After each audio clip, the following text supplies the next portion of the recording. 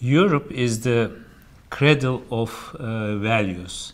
Asylum values appeared in Europe, and the main responsibility today is for Europe to get the ownership of these values, asylum values.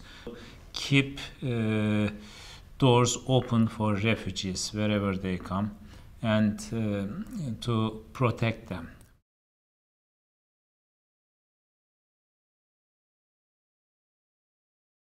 When we are talking about the Syrian crisis, Turkey, without questioning its capacity, its preparedness, opened the borders. Now, in today's debate, the representatives of some countries are talking about preparedness or capacity.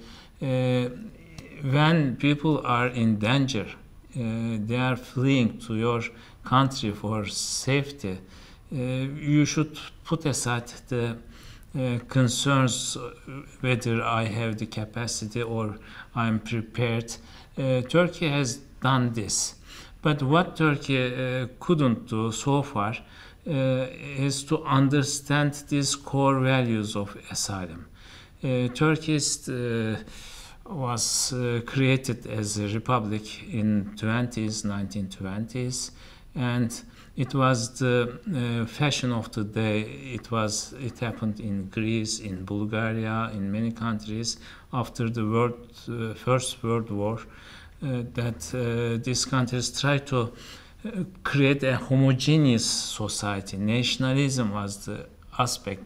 Now, in today's world, it comes into conflict with multiculturalism. Turkey sees refugees as a temporary phenomena.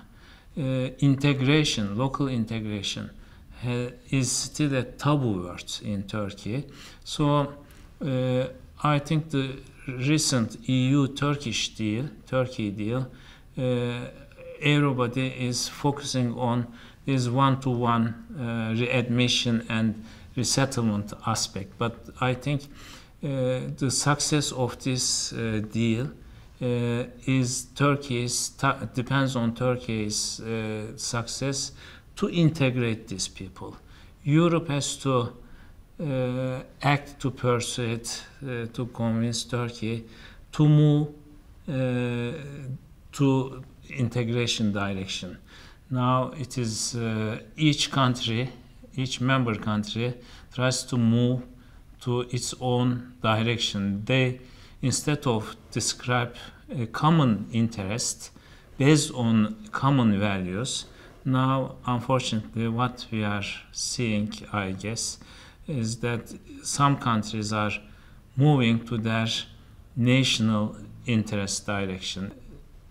If European Union is able to overcome nationalism, if it is able to create a more universal values or reunite itself around universal values, then the refugee problem, with respecting the refugees' rights, will be established.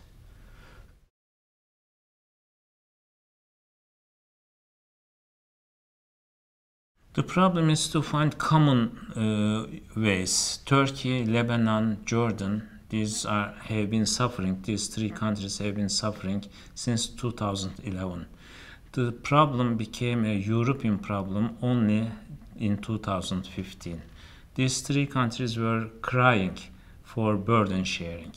Now the solutions should be not European solution on the one hand and agreements with the other non-European countries.